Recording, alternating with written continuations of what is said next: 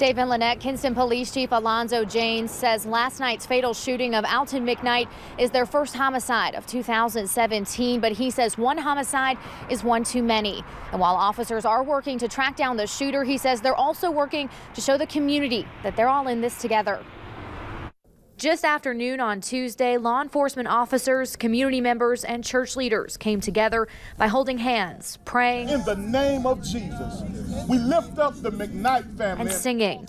Victory today is mine. But the 400 block of Tiffany Street in Kinston was a completely different scene on Monday night. A lot of blue lights, they had it blocked off.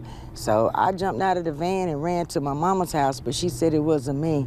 She said it was Alton. He had been shot. Kinston Police Chief Alonzo Janes says 37-year-old Alton McKnight, pictured here, was shot just after 6:45 p.m. while inside a car outside of this home. He died on the scene from gunshot wounds. He loved the kids. He played with the kids, buy them candy, throw them dollars, and you know, he was like Santa Claus to them.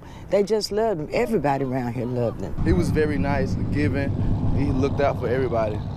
He was somebody that will always be there for you. Like many others, Linda Rodriguez and Reginald Cannon reflect on the life of their friend, who they say was a devoted family man and a beloved community member. He's going to be missed. He's a good guy. He's going to be missed. Chief Janes says they do not take these incidents lightly, and they're working to bring justice to whoever did this. We will do everything we can in our power to identify the person responsible for this horrific incident. Chief Janes says they're now working to follow up on leads, but they need your help. If you saw something last night or you have some information that could lead to an arrest, he asks that you please give them a call.